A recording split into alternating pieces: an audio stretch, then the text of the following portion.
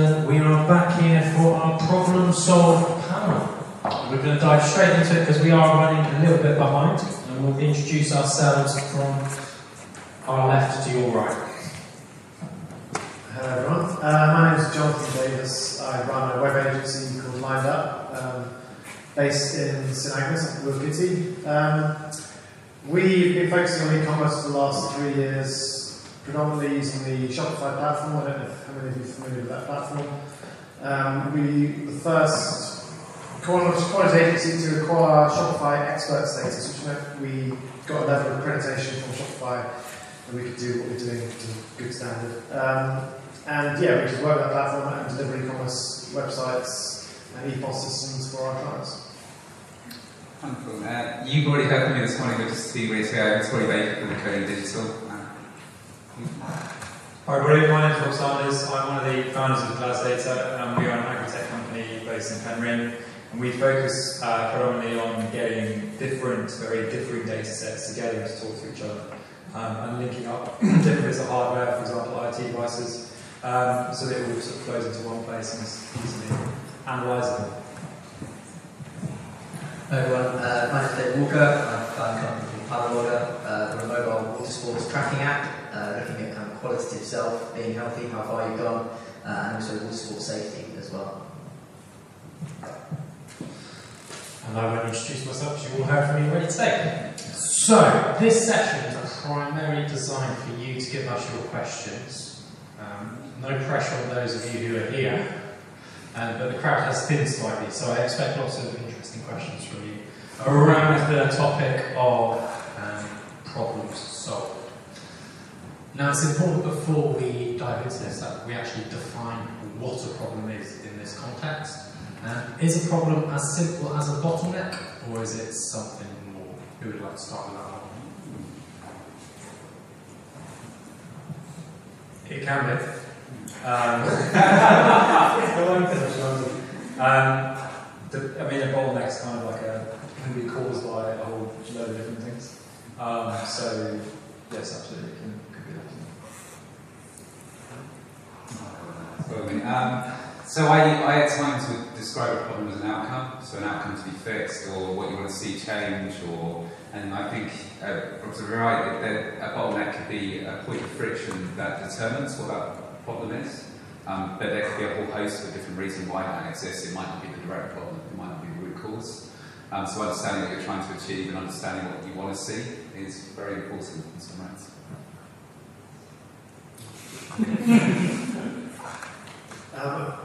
For us, we as an agency, we're experiencing a lot of clients come to us with problems, either with some other agency or maybe their business model and they're trying to solve it.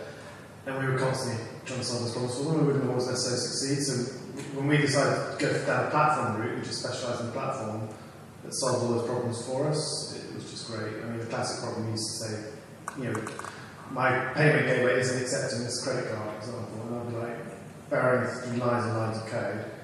Whereas now we just go, well, there's 400 brilliant software developers in San Francisco or somewhere developing this, I'm sure it's going to be fine, it's probably another problem due to get solved. So we just allocated resources remotely to some other great agencies to do it for us, so that's our solution. Different to add to that, I suppose it's how you kind of view a problem. We look at problems, I suppose. We enable people to find solutions to their own problems surrounding paddle sports, in what is very much within our kind of niche sector, and build a platform kind of around that, and we've got hopefully people within our technology that a limited interaction from people reduces any potential problems that may arise, which makes just one interesting point. There's a scale of what a problem can be and what is perceived to be by a user. I suppose you're highlighting there the problem to the team internally is likely to be a lot different to the problem from the end user. Is that right? Okay. Just checking. Right, I'm coming down into you, into the ones of the audience. I'm coming right back up here into the corner. So, problem solved. Have you got any problems that you would like to pitch to our esteemed panel?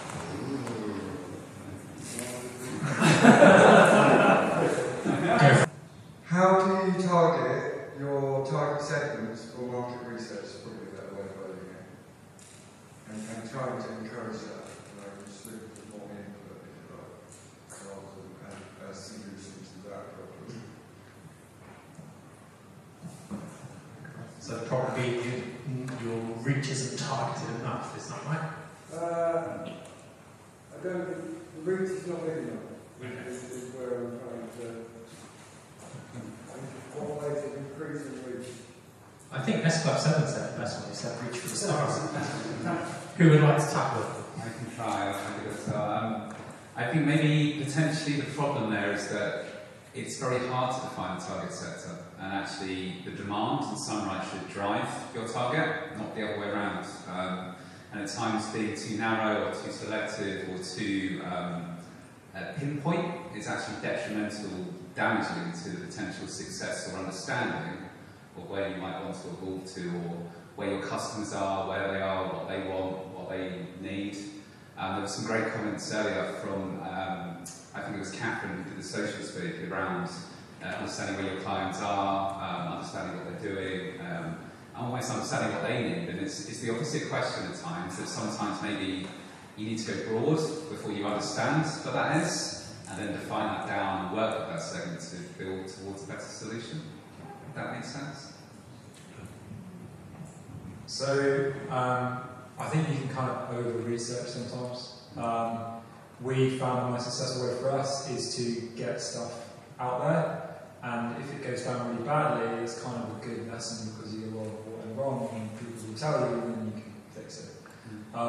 You're also not going to have a big reach straight away if you're trying to start a new product or something like that. So you just got to get out there, and then eventually hope that your reach extends, and you can market it. There's lots of different ways to try and do that. Identifying like that key core market and that feature that you want to attack first would be massively. Like we spent 4 years attacking the same market of stand-up paddle boarding, purely because I'm a stand-up paddle boarder, and that's actually relatively easy for me to go and achieve. Like I know a load of paddle boarders, I can go and speak to them, I can get to the events. I'm quite well connected within that network. Actually, as a user base, we're already in a niche market of water sports or paddle sports. Most of our users are kayakers. And actually that's where, just because that's the size of the market, so now we've taken that and gone, right, okay, we've got our core market nailed, now it's just reapplying the same things to new markets and learning about new markets to then find. So if you try and find those new markets, and you're a business which isn't digitally tuned, should we say, are there any tools out there which you think people should look at in the first instance? Where are the easy wins for finding that market? Should I sing a song about There are a lot of online resources, I think, something you have to pay for. Like done market research, for example. Let's say that you are, can't really think of a modest example, if you take games, for example, and you're developing a game, you think, well, I'm going to target it to teenagers. And then you go and look at some online research and go out to the average gamer age is about 31. So there are just a bit of preliminary research can show you actually maybe if you tweak one or two things, you could then be targeting other people. There's all sorts of tools out there. I think from a understanding perspective, there's a lot of good social listening tools and content listening tools to understand how people are engaging, what they're engaging with. But then there's also a point to suggest that customer analytics and understanding reactions are more valuable than what you think might happen. And those reactions are what you fine-tune to, you optimise towards, and you adapt towards. A lot of good analytical tools are free today, from Google Analytics up to there's lots out there. You can repurpose them in many different ways for many different functions. And if you're always monitoring to success, then you can always build upon that success and extrapolate forward. But if you're too broad and you're struggling in a mountain of just noise and non-understanding, you should be testing constantly and finding your success points and using those to optimize. Yeah, I mean, I totally agree with that point. Again, just using Shopify as our angle, because that's what we know most about. We can have customers get a new store up online for $29 in about 2 days. And they can see it, and immediately they can see what's going on, they can see who's looking at their website, they can see which products are doing well, and it's costing them literally 2 days of our time, $29. And then they can react. We kind of get more frustrated sometimes when clients come to us with a project spec that's incredibly detailed, drop it on the table and go, right, we want to work with this. And inevitably any project usually takes about 3 months, a bigger project. And what you thought you're going to need at the beginning compared to what you need at the end is so different. And that's just in the process of building it. So once you've launched it and you have the opportunity to measure, and that's where it's key, looking at analytics and adjusting accordingly. Ideally on a platform that's very easy to flex either way, then you're in a good position. But if you go on the route without having the ability to adapt and flex different directions, and you're in trouble. So just looking at the analytics that's available. But be prepared to pay for it. I mean, there's great free stuff, but $100 here, $100 there is going to give you an awful lot of information which is worth getting rather than just trying to do it yourself.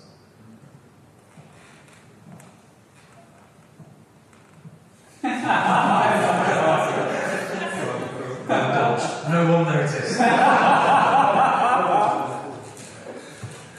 So we touched on those pink squishy things again there, very, very briefly. And today we've spoken about remote working quite a lot. Team communication is super important, no matter what, whether you're remote or co-located. Now, we all are probably aware of tools like Microsoft Teams and Slack for team communication, so the process is quite easy. But how do you encourage people to over-communicate, which is often what is said is needed in a remote situation? So there's the thing about remote work and making remote work is that you have to be remote first. You can no longer have the codependent conversations, you can no longer host things in the physical world, you need to drive everything via the digital world. Because once people go remote, they're no longer in the environment and they won't have the context of what's going on, they won't understand the conversations that are going on around them. There's lots of ways to deploy better processes that enable that. So we deploy Agile, so we use Agile stand-ups daily, we have general touch-ins, we record all ourselves in different channels, we use Slack for some things, and by integrating those, it gives us a constant chatter around a multitude of different angles, but none of that would work without the process. None of that would work without thinking remote first. So I guess the ideal of making it work is that you have to tilt your entire philosophy of work back towards it to realise the real benefits of doing it. So you're always going to have people on a team that are less likely to put input in and communicate when you have to quote them. And I think for us, it's a mixture of carrot and stick. You say you have to communicate, otherwise, it's not good enough. And you also say you can kind of sit down and go, this is the way we want to do things, and if we can achieve X, Y, and Z in a certain time frame, then let's go to the pub. So there's kind of 2 ways of doing it. And you obviously, I think that when people know where they are, so if you have a really clear set of this is how we want to do things, they're not set in stone, you can change them. But if you start with a goal and say this is how we want to do things, then people are often much more comfortable and will come forward. If you kind of go, let's do something, people will have a load of questions. You need to kind of set the standards first. Yeah, I think it's something we find tricky in our company. I think, I'm sure other people do as well. Trying to lead with processes, say this is where we want to do stuff, this is we use Asana, we use Trello. And then I'm out yesterday at Exeter and my employees goes, what do they do today? I'm like, well, look on the Asana. It's just like, so you can take it so far, but you still need to have those sort of little prods and stuff like you're saying, please just do it the way we talked about. So I think it's something we do find hard, and I haven't found the perfect solution for it yet.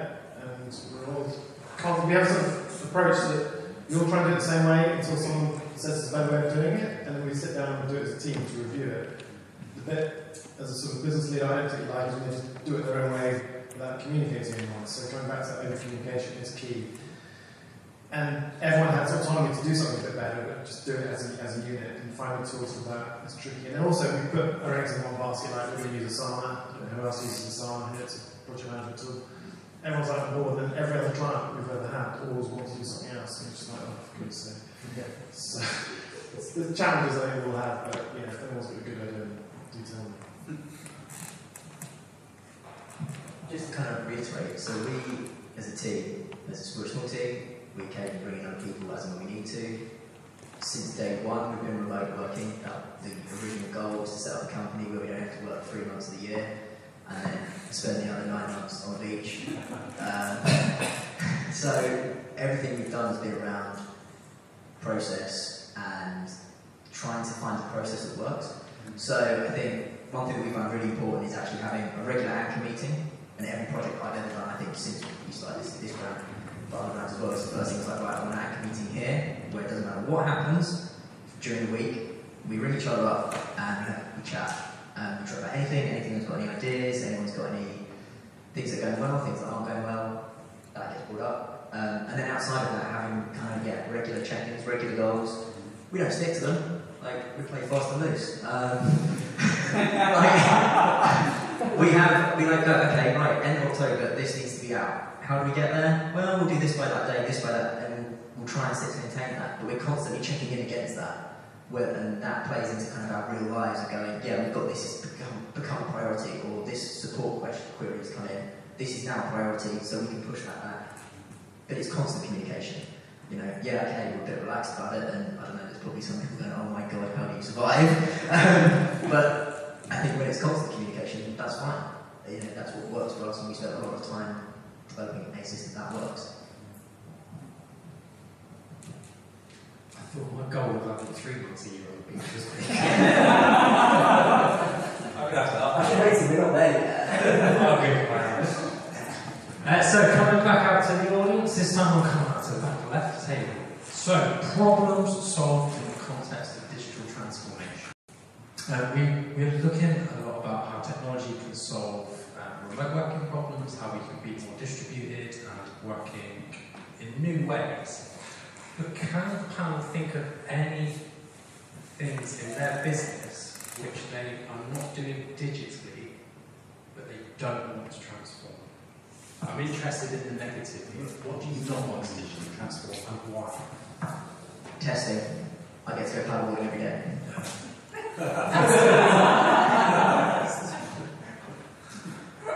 I still don't think you can be a good face-to-face conversation. So we allow remote working, but we do say to people that, especially if you have a more senior role, you need to be in the office at least 3 days, or at least 2 days, but ideally 3 days a week. Because no matter, I mean, even if you were to put on a VR goggles and like a load of gloves and even have like an interactive space to go, as yet you still can't be genuinely in the same room with someone.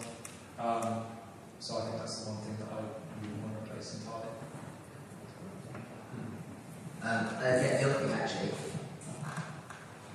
we survive on micropayments, which are digital, and we require people to buy through digital stores. We have pretty much like digital entire marketing, everything. But I absolutely love going to events and just going to speak face to face to our customers or people who aren't our customers and just seeing what their thoughts are on how sports, I guess, for us, are changing, what people's trends are, and just seeing kind of genuine reaction. And I don't think you can beat that kind of however digital your business is, you've got to have some sort of customer facing that is in the physical space rather than just online or over WhatsApp Business, which, while might be great, you can't ever gauge a real reaction or true emotion. I completely agree. So I'm going to go outside and try a different one there. Process. That sounds a bit advantageous and a bit out there, but process isn't digital, and there's a lot you can do better in process before it comes digital. And what I mean is you can optimise the hell out of something before you even put a system in. And if you're not doing that as a business, you're risking inefficiencies, bleeds, lack of change, maybe fiefdom and ownership over certain areas in your business, or not having that communication around how things work, or if you can actually make your processes, your physical processes, visual, and then have an ability then to optimise those processes, then plugging in digital is a no-brainer, because you really heavily drive that. And I don't think process is digital at all today, and I think that's still physical action. And I would like to, I guess, transform more of that as a business, but still understanding that still that happens in the physical world, and that's very important. And then we should continue optimising in the physical world, not just bring technology out of the problem. We do a series of regular meetups once every quarter on the back of the Shopify platform, and we get a group of about 75 people together in a space to talk about problems, ideas, the future where sort of e-commerce is going and stuff, and we tend to do it in like locations like our merchant stores, etc., etc. And it's just one of those great moments where we could be doing it over the internet, broadcast it, but interaction with people, a little bit of networking, face the company, and just people having those conversations that they wouldn't necessarily feel comfortable having private, one-to-one. So that's something that we enjoy doing a lot of. And I think, as you said, face-to-face meetings is absolutely key. I could never imagine doing staff reviews, like, that might be a bad vibe. So a few things like that. The grumpy face emoji, you're fired.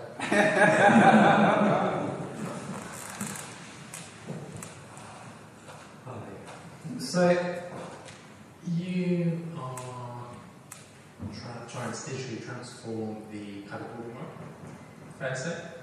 Trying to transform the agricultural work? Trying to transform everybody's business, yes. Trying to help other businesses transform. Yeah. Are there any common pitfalls that you've seen happen over and over and over again, to the point where you can't believe that it's just common knowledge not to fall into those pitfalls? I'm getting some big loss down this thing. Yeah. Here first. That's absolutely, I mean, and this goes back for all my years reading digital science, focusing on the overcomplications, the 5% of the business model that they think is so important they can't do that, which sometimes is the case, but very rarely is, and putting so much energy into one little feature that really no one else is going to care about. And we see that happen a lot, but we're much better now at kicking back and going, no, just don't focus on that bit. Understand that the platform we're going to recommend, there is a trade-off, it's not going to be perfect for you, but you're going to be getting so much more than if you focus on that one bit that you think is important. So for us, it's about removing the minutiae, not overcomplicating it, and understanding that a trade-off can usually be very beneficial. Ooh, big questions. One thing that I see commonality is inflexibility in your business model, especially from a transformational point of view. And if you aren't able to change your business model, adapt it, and flex around it, again, you might lose out on the advantage what digital can bring from a competitive lens to changes the way you might distribute, or how you make your value stream work in different ways, or so having flexibility. And I see that quite commonly, that people aren't able to adapt quick enough in their business model then to capitalise on some of the basics of what's going on. And the other one I suggested, data. People forget about data constantly. We talk a lot about digital and the front end and the experience of digital. The importance of making all those functions work is in the back end, is in how you run your data, your infrastructure. And actually, if you're very flexible in your data models, you can take quick advantage of all digital advantages. You can start working towards AI tomorrow if you're flexible in the back end. And you can kind of skip some of those problems that other companies might have in terms of their own digital maturity and going on those stages of that journey. You can tend to catapult, because if you're flexible in the basic models, you can do a lot more quicker than others can. So from my perspective, I think I've seen so many times that people are convinced of things for no good reason. So from a business point of view, I've seen people convinced of this business idea that no one wants. And they will drive it into the ground because they're just convinced it's a good idea even though no one's buying it. And that's a big thing that when you start a business, you can't let go of that and just say, you know what, if no one wants it, don't make it. Make the thing that people want. And from the customer side, like trying to sell your service or trying to get someone to buy your service, it's exactly the same thing. In agriculture, we come across people who are always proud of the fact that they can't use a computer. Those are not the people we should be selling to. Go and sell to the guy who likes computers, you know? So, it just, that's I think the main thing I've come across. So it's quite interesting, I think. Working within a kind of digital space with also in water sports, there are less than 10 companies that I can think of off the top of my head that we would say we have like direct competition with, I suppose. Some of them are okay. I'd like to think we're probably the best at what we do. And when we started, we were the first people to do what we do. And I think looking across the sector, and then I think this is probably kind of generally applicable to business and being an ideas and innovation and being inspired from other sectors. I can't remember to say this. Essentially what we do is kind of like Strava or Map My Run or Map My Ride for water sports, right? That's the nuts and bolts of it, it's very, very simple. Sorry, I really hate saying that, but actually there are a lot more complexities to that, but we've actually got to take those broad ideas of qualitative self, strip them all the way down, and almost rebuild them for our market. Just because it works for that sector running doesn't necessarily mean that the exact same thing, carbon copy, is going to work for another sport, which to all intents and purposes is exactly the same thing, moving across space from A to B. And I think that's probably, again, that's the same with the kind of sectors that we go, okay, learn from someone else, but then go out and understand your own market and go and really go, okay, this is why this works. And I think that's something that I'm very, very, very proud of the fact that we've taken the time to go out and do that and ask our customers and go, right, we know why you guys don't use that, so let's make something that you will use that will do a similar thing, but for you. Yeah.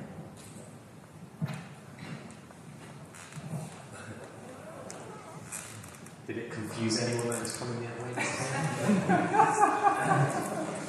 And so before I pose my closing question, because we're going to run out of time here, is there any from the audience that you'd like to give us? No. Anyone suggest a CRM for a small venture that's very configurable and adjustable? So I think from a free version and the configurability and integration-wise, HubSpot is really where you should start. It's very integratable, it's very configurable, and it's free to get started, so you can test it and you can start to build your models. It does become very expensive as you add on the other modules like marketing and content production and other features, and that's where the model is, but it's something you can test very quickly, configure very quickly, and stress test your hypothesis of what you want to use it. If you're technology minded, there's some good open source stuff you can install on your own servers, but you have to spend a lot more time and effort and know how to do that. But we use HubSpot internally. We don't use it ourselves, but for our clients now we're using Klaviyo quite a bit, which is a little bit of an email marketing angle on it. But yeah, it's Klaviyo. It's you pay per volume of subscribers, and if you're looking to email and personalise and target and stuff like that, it's really good for that, but it's not maybe your classic sort of CRM system. Okay, and final thoughts in the scope of problem solving. If we asked Woe, and he's going to use him as an example, he would tell you that every problem your business has probably be solved by a bot of some sort. So for him, the next trend really is in digital assistants. That's the next digital transformation trend, digital assistants.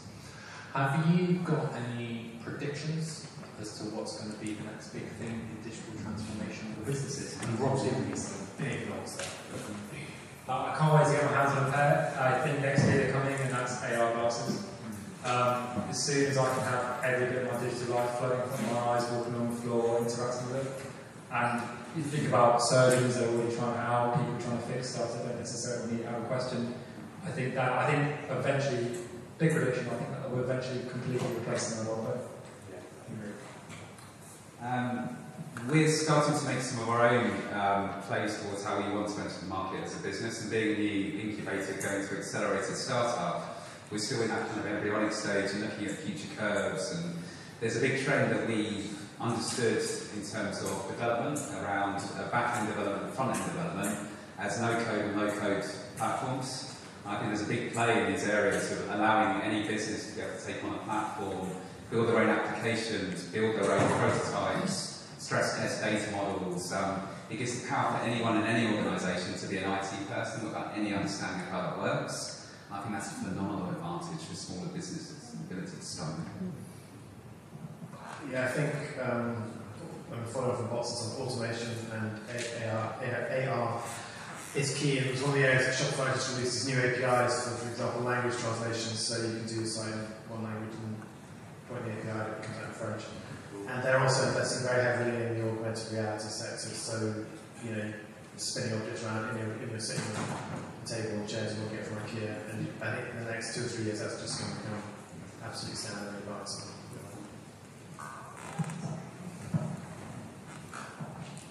So really, kind of want to say, I think that the wearable stuff, and that's obviously going to keep going.